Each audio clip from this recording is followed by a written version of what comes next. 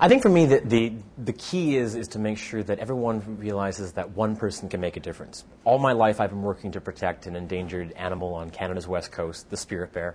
And of course I hope other people will have their passion ignited for trying to save this bear. But I think what's more important to me is that people realize that everything I've done to try to help save the spirit bear is the same thing others can do for any issue that they believe in. And it's not that my story is so remarkable, but I think it's remarkable in the fact that it's unremarkable.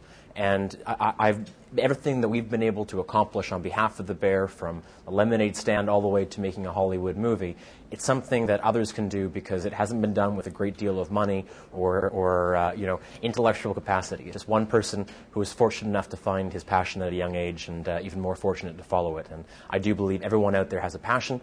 And if I can be that one to help showcase how easy it is to create change in this world, then I've done my job.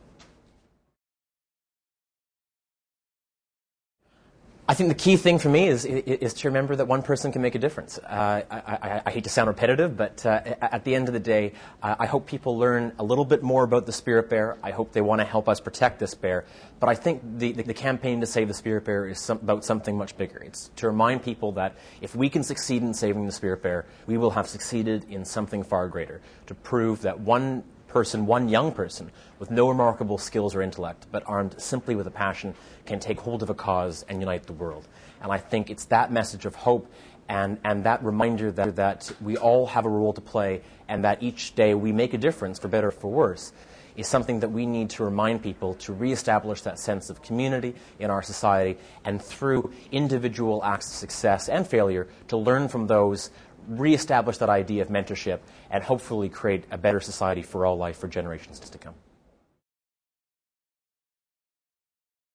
I'm speaking to every kind of audience. At the end of the day, there is no better or worse audience for me.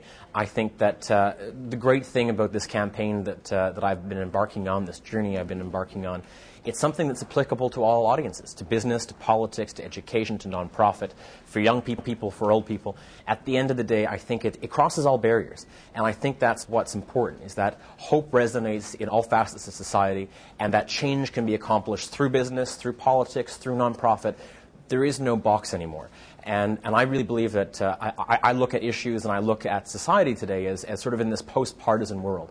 And I think there's an opportunity for everyone to find their passion through their individual skill sets, and through that to affect change to create a better world. And I hope that I have the opportunity to speak to many disparate audiences, to challenge them on their thought process, to share my experiences in the hopes that people can learn from our successes and our failures. And at the same time, hopefully I can learn from them and their experiences. And collectively we can find new ways to be innovative and to basically continuously demand better of ourselves and of our society, so that we do leave this world in a better place than we found it. For me, I look at whoever I'm speaking to, find out basically what it is they want me to bring to the table. Are they wanting to hear my story? Are they wanting to hear my views on the environmental community or environmental issues? Is it my insight into politics, or what's happening in business in terms of our experience through making a Hollywood animated movie? For me, I think each audience brings a unique perspective to the table. They have unique demands in terms of what they want to see for their audience. And I want to work with the client to find a way to tailor my message and my story to their audience, and make sure that it's relevant, and that it's hopefully inspiring, and that everyone, myself and the audience, can walk away learning something, and create a stronger sense of relationship across barriers, and that through that process, everyone can feel that their needs are met. And at the end of the day, I'm not so stubborn and that I'm going to deliver what I want to deliver. I want to make something that is unique, that's special, is specially tailored to the demands of whoever I'm speaking to, and that everyone feels like it was a success at the end of the day.